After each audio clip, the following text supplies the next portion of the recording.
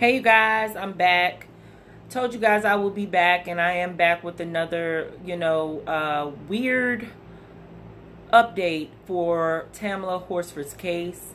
Um, we are Team Tamla all day over here, and we are searching for the truth, just like the family, just like her friends, and just like the people that she has touched over social media. So if you don't like it, you can get out.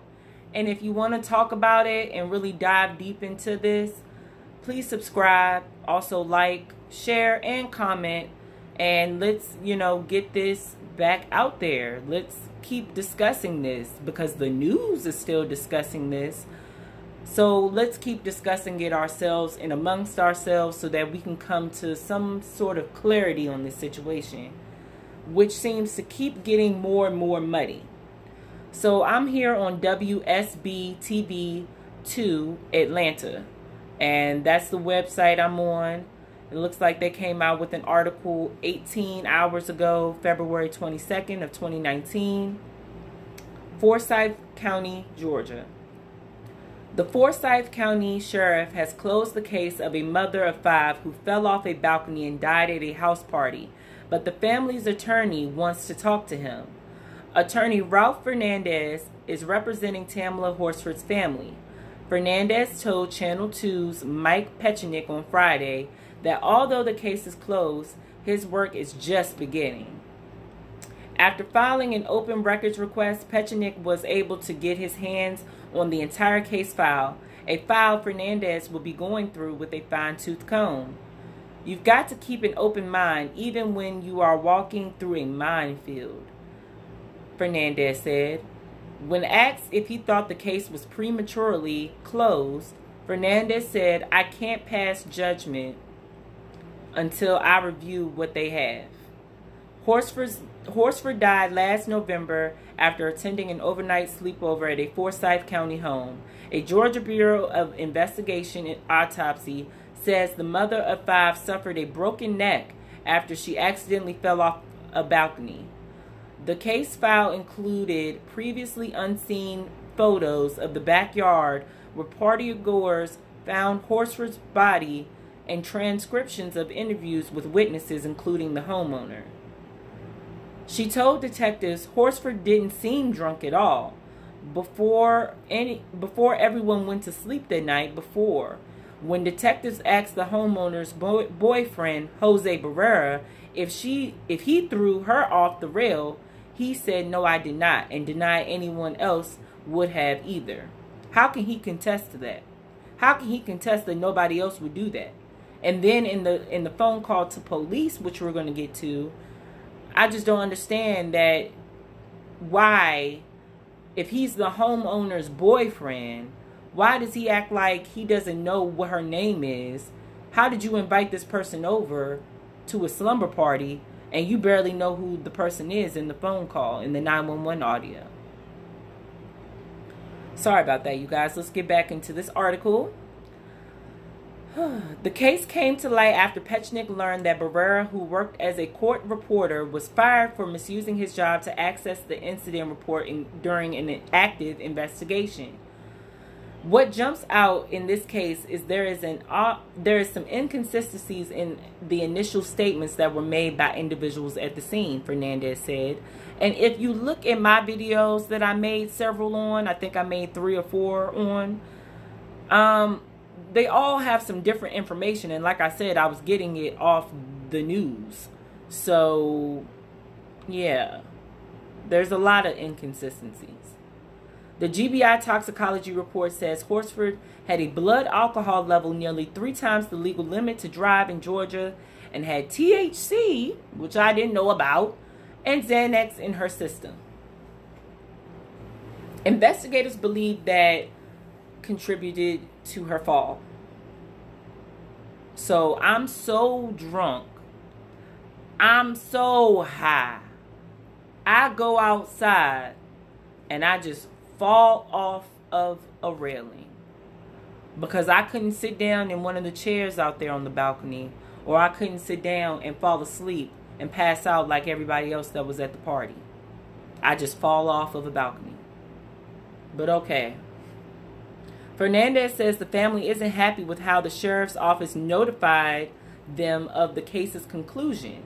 He says her husband and father got calls from a detective about an hour before a news conference to say the case was closed and telling them how to get the file.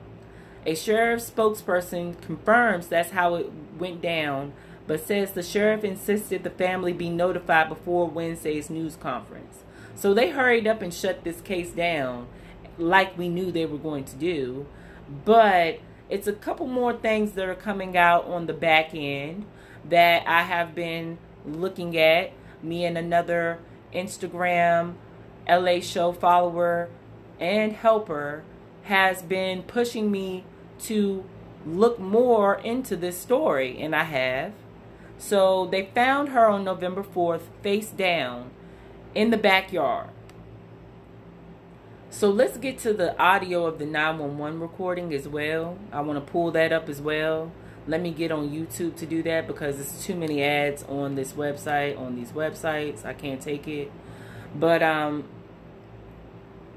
let's get into the 911 call, talk about that briefly, and discuss how that 911 call sounded very, very suspicious.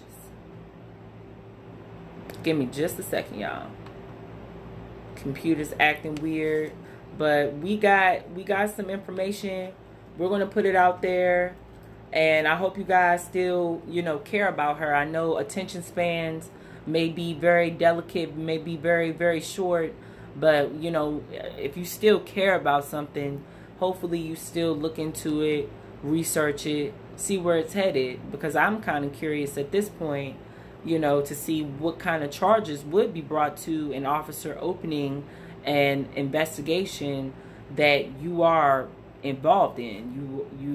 You are dating the homeowner where this accident took place. So why would you be so anxious in accessing those documents, and then later it comes out that you called 911. You called 911? Jose Barrero? Was that you we heard on the news? Now this is coming from, I hope you can hear it. Oh, yes. I need an ambulance to my home. What's the address? 4450 Woodland Court. 4450 Woodlake? Woodlet. Woodlet, okay.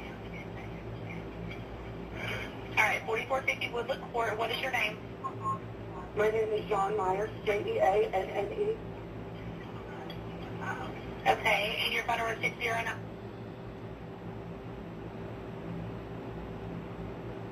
That's not. Yes. No. Okay, what's going on? We had people over last night who were drinking. Most of us went to bed. One of them stayed on the balcony. She was drinking, and we just went outside, and she went face down in the backyard. It looked at me. I'm guessing maybe she fell off the balcony, but she's stiff. Okay, is she breathing? I don't know if she's face down. Okay. How old is she? 41. Here, hold on. Hey, this is Jose Barrera. Hey, have y'all checked to see if she's breathing? She's not moving one bit. She's not breathing. Okay. I just tried to assess her, touch her. She's completely face down in the yard. Now, can we please, I hope you guys can hear that. If not, if you need to hear the 911 call, it's on 11 Alive News. First of all, let's just break down how calm these people are. Even the woman, a woman, she was very, very calm. She wasn't crying. It didn't sound like she was panicking. She was giving information, and it sounded like she stuttered on herself when she said that they were upstairs, and then she said outside really, really quick. So she kind of stuttered over that wording about where they were. Were they out upstairs or outside? Which one were you? And then it's kind of funny to me that there is a group of people in the house that have just discovered a dead friend, a dead loved one, and they are just totally calm, totally quiet. And she calmly passes the phone over to Jose Barrera, who calmly gets on the phone, states his name, and tells the operator that Tamla's stiff. I wonder why she's stiff, Mr. Barrera, but keep talking. She is stiff. Okay. Do you know if she, do you see any blood or anything where she... Are you there? I am. Okay. I was outside. It's okay. I'm not sure. I happened to lie there for a second. Do you see any blood or anything to where, from where she fell? I don't know if I should move her over. I mean, she's completely face down. Okay. I mean, can you just check and see if she's breathing? If she's not breathing and you know she's gone, then just leave her where she's at. If she... Okay. 1 minute.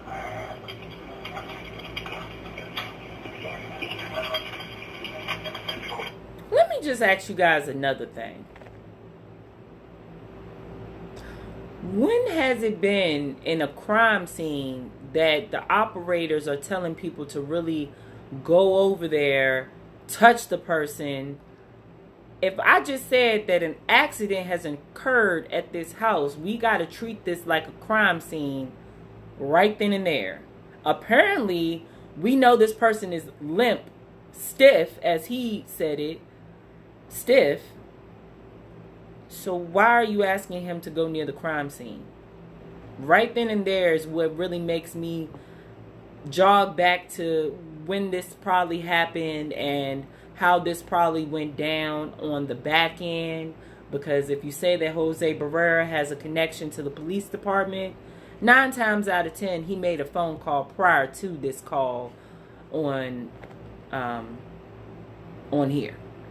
So back to 11 Alive, if you need to get this for a reference. But go ahead. I hope y'all can hear it. If you can't, please go to 11 Alive. Where I'm pausing at, I am pretty much giving you a backstory of what they're saying on the recording.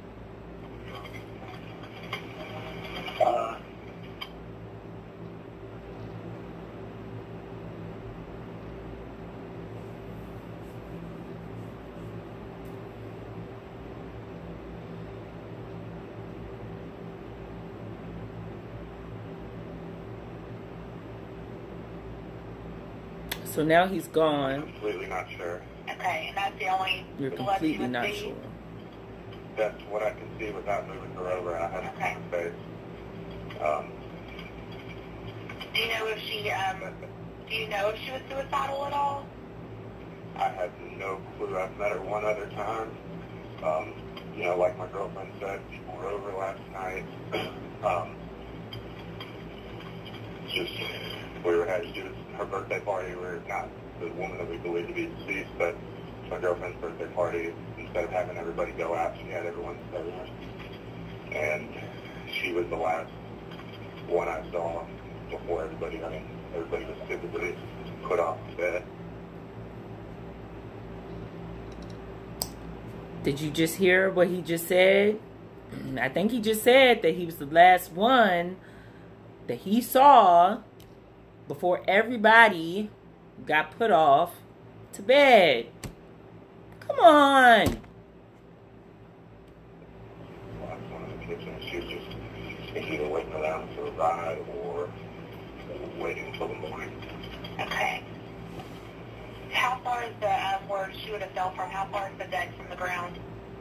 I would probably say...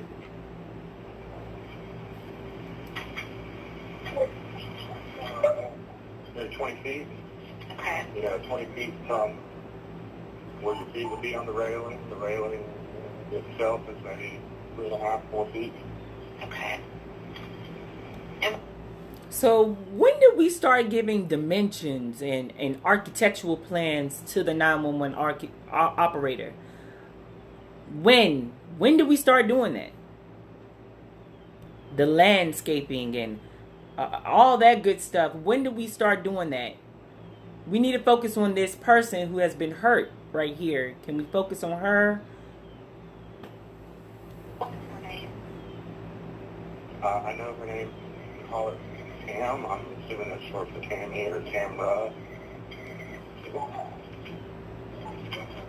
So, okay, Jose, you took the phone from your girlfriend, who is the homeowner, who apparently knew Tamla well enough to invite her over for a sleepover. Why are you on this phone trying to give information or trying to sound worried about a guest at the party that you barely know? You don't even know her name. But you're on this 911 call. Was she there with anyone else? Yeah, the people that killed her. Her name is Tamla Horsford, Horsford, the black female. And I say that allegedly. I don't believe anybody was. My girlfriend has cameras here on the back deck that we can check. Okay. That you all can check? Why are you all checking these cameras? Why isn't the operator telling you, hey, before we get off this phone here, please do not touch the camera or the system until the police gets there?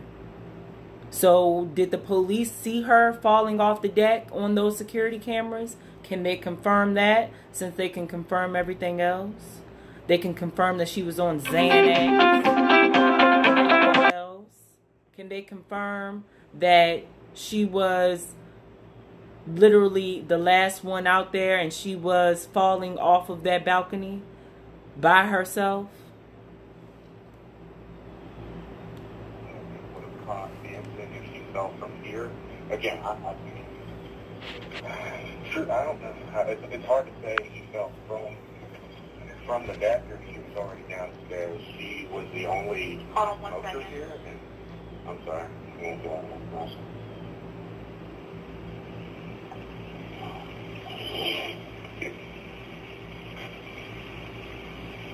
Okay, I'm so sorry about that. So you think she's possibly out there smoking? Yeah, she was the only smoker. I mean, I'm on the back deck right now, and cigarettes, lighter, that type of thing are out here. Okay. I'm just trying to see where came from. Okay. All right. Are all the people that were there last night, are they still at your house?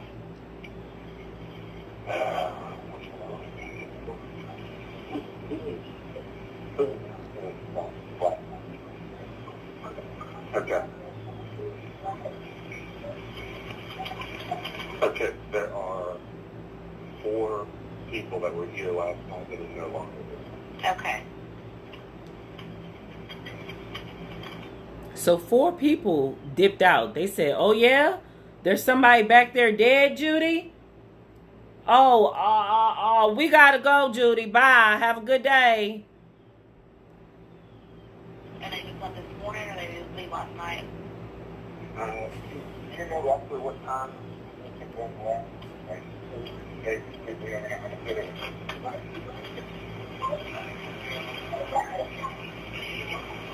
So what it sounded like was Jose was trying to ask his girlfriend, do you know what time these people left?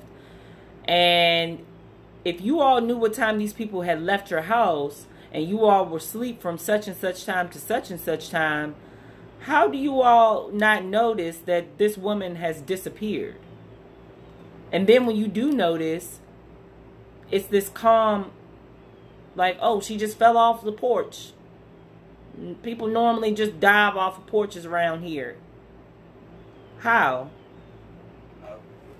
We can check. She's got an alarm system that gives alerts when the doors are open on her phone. Okay. But I think they have alarm systems on the doors. They have provided that information with the time frames of when the doors open and close that night. I personally thought Tam was probably about 1 in the morning before I got upstairs to bed. Okay. And at that point, she was the only one in the kitchen. I know. Okay. Let me see where everybody is. I have one deputy that's about to pull into your subdivision. Downstairs on the phone with you just for a minute. Is this going to be around back? Is that the way he needs to go? Right. So when he pulls up to the residence, there will be one car in the street, 4 in the front.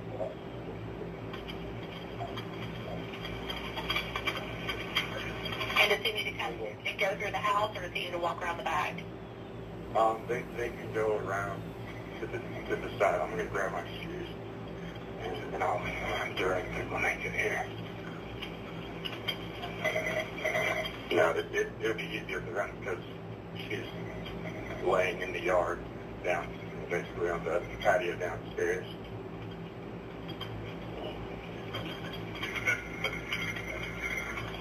Okay. Alright, I have one that should be pulling up. Do you see him outside? Yeah. Okay. Alright, I'll let you go then. Alright, thank you. Alright, you're welcome. All right, thank you. So how do you all feel about that? I hope y'all could hear that. I do apologize for that hiccup in the video. Somebody's trying to call me. Have to put my phone on airplane mode when I'm doing these. So as you could hear, that communication between the 911 operator and Jose Barrera, I mean, to me, it just didn't seem right. They were talking about all kinds of different things. Asking him if is there blood around and all this other stuff. And, you know, I guess those are routine questions, but, you know, what in the world? Get the police there now. We keep saying she's just laying there, and this is a 7-minute phone call, 7 minutes and 50 seconds. So after the 911 call came out and the case was closed, immediately after,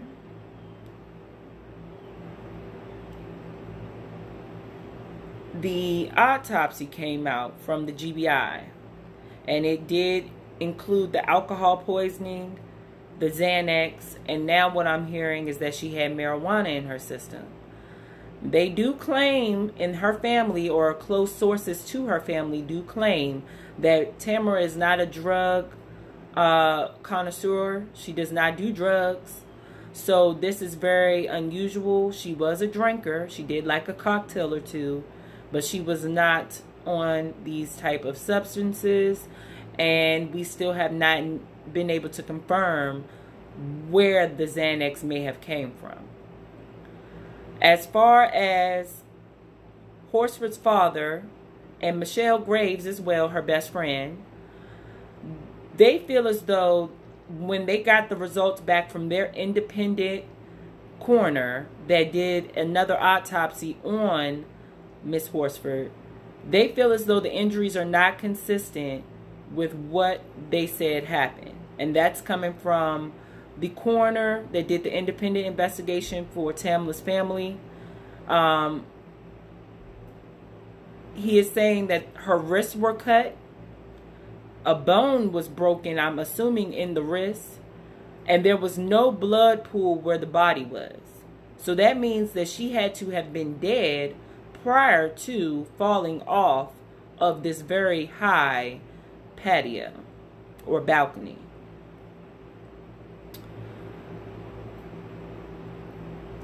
That to me is very strange. There was no blood from a severe fall. You say her neck was broken, but her head wasn't bashed in, like her head didn't crack open when she hit the hard ground. It's just amazing to me. But you see bruises all up and down her body as if she was beaten. And that's what's being said by the family and close friends. They're really saying that they haven't been able to really see or get a good eye on Tamla, because once she was released from the GBI, she was immediately taken to the independent coroner. So they really haven't been able to see her themselves. But the coroner has relayed the information that he has been putting out. Thank God. And thank God for the lawyer in this case who is actually taking the time out and doing his job and going over this with that fine-tooth comb. Because I do believe they will pull out something in the end, hopefully for her family. And just like I said, for her legacy. Her legacy is at stake here, you guys. So apparently about these homeowners, this is new information. The homeowners are apparently moving out of that home. They have packed up and they have left. It is currently on the market for sale. They are known to move around a lot, these homeowners, and they may be in real estate. Their occupation may be in real estate. The Jean Meyer or John Meyer, however she wanted to try to pronounce her name in the beginning of that audio for the 911 call, has apparently up and left the building. So that house is completely vacant, and we are still in search for answers to the attorney's questions, to the family's questions, to the friends' questions, and to us over in social media land's questions. There will be more coming out about this case. I can almost guarantee it, because I feel as though people are making themselves implicated when they really shouldn't be, if they're trying to lay low on a crime, and you're kind of making yourself look guilty. So the things that I'm pointing out in this video, I hope you all can put it together in one big brain fart and really think on this and just see where this is headed now. The family is very adamant that this is not an accident, and even though the case has closed, they still have unanswered questions. We still have unanswered questions, and we should still be fighting for Tamla's legacy. Thank you guys for tuning in. Once again, please like, share, and subscribe to my channel and become a part of the family. We're going to be discussing a lot of things in our community. So strap on your seatbelts. There's a lot of people who don't like these messages, and I'm going to keep putting them out there just for you. So have a good one, you guys.